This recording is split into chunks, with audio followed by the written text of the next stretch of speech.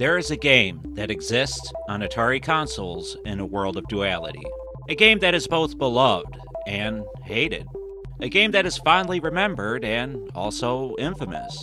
And it all depends which version of this game you first experienced. As a computer game, Karateka, or Karateka, I don't know. The pronunciation is a little messed up. I'm gonna call it what I've always called it. Karateka was incredibly fluid and cinematic for its time. It was a game that pushed realism and fluid combat over all else. It introduced a very unique and intriguing core of gameplay that has grabbed and kept fans enthralled even to this very day. But there's also a console version of Karateka on the Atari 7800 that represents the dashed hopes and profound disappointment that people still regard the console with to this very day. In this edition of Dare to Compare, we're going to see if the Atari 8-bit version of Karateka is still as good as people once said it was, and if the 7800 version is still a hot piece of garbage that helped to bury the console. So let's get into it. Let's dare to compare Karateka for the Atari 7800 and Atari 8-bit computers. Karateka was a groundbreaking game for its time, and is still impressive to behold to this very day. Well, I guess it depends which version you're looking at. Karateka was developed by Jordan Mechner, famed video game programmer, back in December of 1984 for the Apple II computer. It was later ported to the Commodore 64, Famicom, MSX computers, and literally tons of other platforms. But today we're looking at the Atari 8-bit versions released in 1985, and the Atari 7800 version that was released in 1988.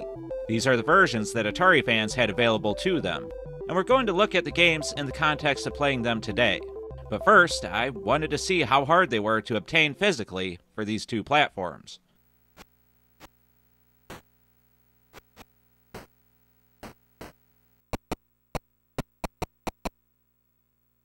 Right now, on eBay, there are 76 copies of Atari 7800 Karateka, and they aren't selling very fast. You can grab them for about $7 plus shipping for card only, or $30 for complete in box or sealed in box. However, at the time of this recording, there are only 8 results for Atari 8-bit versions of the game.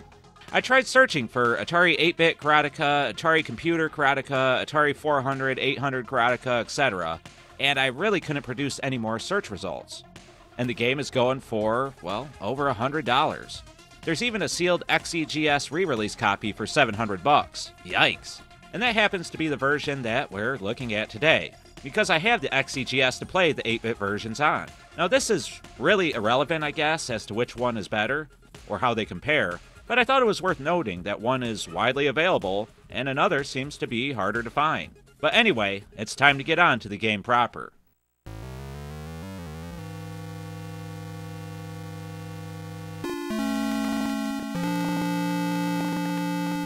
Graphically, while Karateka looks different depending on what platform you're playing it on, it still maintains a distinct style throughout each version.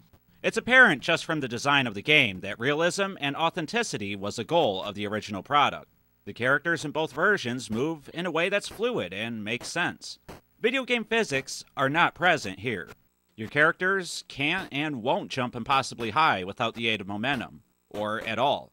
The fighters don't do super moves or shoot fireballs. Everything is stemmed from real-life karate. The backgrounds are pretty cool, and our hero is presented as climbing a cliff in both games and then begins an all-out assault on the temple to rescue his beloved. Cutscenes are present in both versions as well, but the Atari 8-bit version is definitely more cinematic. More love and care was taken overall with that version. Akuma, the evil kidnapper of your beloved, looks massive and intimidating in the XEGS version. But on the 7800, he's just a laughably average man. And he looks just like everybody else, no less. What a disappointment. The 8-bit version looks smoother overall as well. The graphics don't have the jagged lines of the 7800, although both games animate smoothly. Characters run convincingly in both games and fight in a way that looks and feels sort of realistic. Well, as realistic as the time could allow. Both games lack any real definition in the face, but they both still manage to look good.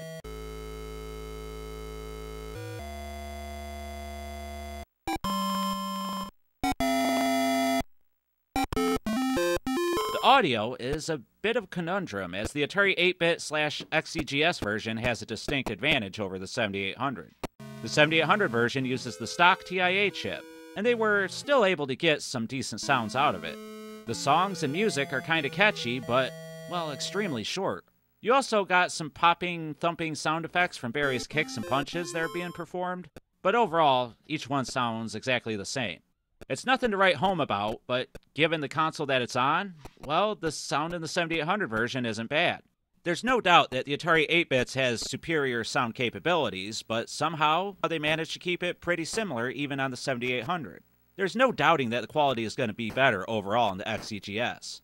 But most of Karateka, especially during the gameplay, is, well, fairly silent. The XEGS version does employ different sound effects depending if your hits connect or miss, but again, it's similar to the 7800. I think most people will prefer the XEGS sound effects overall, but take a listen and see for yourself.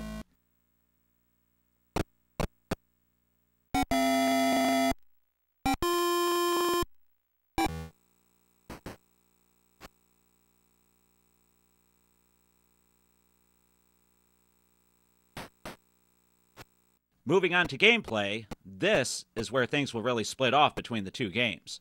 Overall, the XEGS/8-bit version is just objectively better.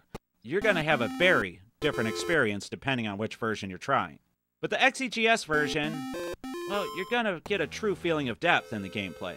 The developer was trying to make a realistic karate sim within the limitations of the time, and I think he did fairly well. Now, not everything works great, but most of it is done in such a way that the gameplay and playability is mostly put first and done well. You still get knocked out in a single hit if you're not careful, but it's definitely less likely to happen in the computer version. Your strikes and ability to switch between them is more fluid as well in the XEGS/8-bit version.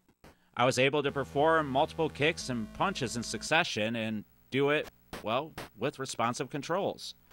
Not perfectly responsive, mind you, but responsive enough that I could adapt to it, play it, and best of all, have fun. I also felt pretty powerful while playing it. It felt rewarding to string together several kicks and punches, and I just enjoyed it.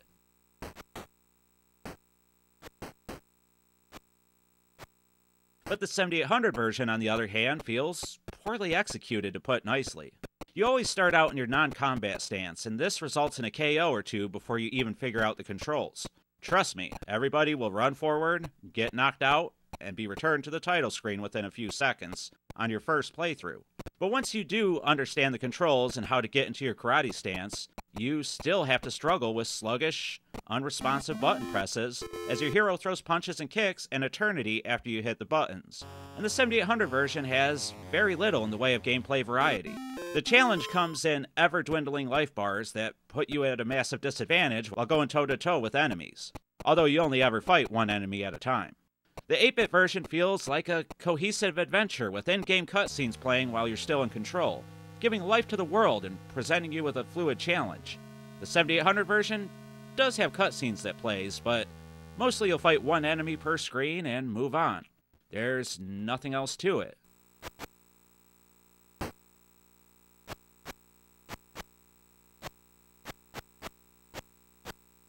So to keep things short and to the point, the XEGS/8-bit version of the game is where you can learn to play and have fun with it. It's a great challenge and pretty intuitive to play. But the 7800 version is a frustrating and overall poor experience, and one that the console honestly needed to be a good release at the time. Unfortunately it wasn't, and Karateka on the 7800, well, it's just bad. So, what's the determination here? Well, the superior game is the Atari computer one. And really, this comparison is just for fun's sake, as literally any version will destroy the 7800 release. The 7800 game of Karateka is just notoriously bad, and if you don't believe me, well, get out $7 and try it for yourself. It's hard to control, hard to play, and hard to get anywhere with.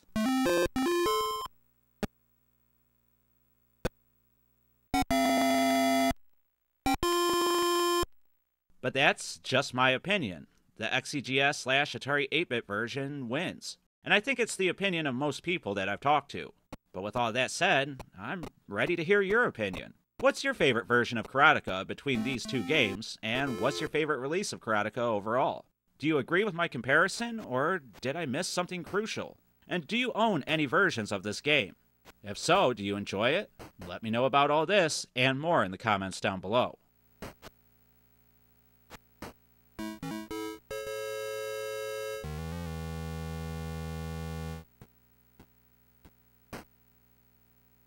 And please, hit the like button and subscribe if you haven't already. We put out videos all about Atari stuff, new and old, so hit the bell icon to be notified whenever I upload. Also, consider following me on these social medias and join the Discord server to talk Atari with your fellow Atarians. And please consider becoming a Patreon or YouTube member. For $2 to $5 a month, you get access to exclusive content and help to grow the channel. These following classy Atarians already have done just that, and I couldn't possibly thank them enough. And with all that, it's time to wrap up another video here on the Atari Network. I've been the 7800 Pro Gamer, a karate guy who does karate things, and I'd like to thank you all for watching. And please remember to stay classy, Atarians.